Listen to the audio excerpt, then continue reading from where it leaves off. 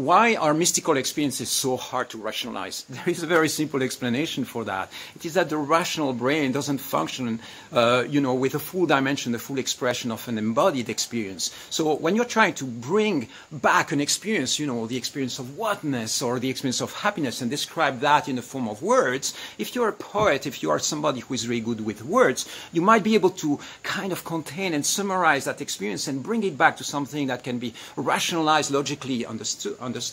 But the thing is that the mystical experience is going to be way, way vaster. It's a multidimensional experience. So when you try to bring it back into the words, you are reducing that experience to something that is much smaller than the real thing. The pathway, the words that you are going to use are still going to be a pathway to bring you back to the experience. It means that somebody reading those words might have a feeling of what you experience, but basically the rational thought is going to be a reduction of a mystical experience that is much vaster.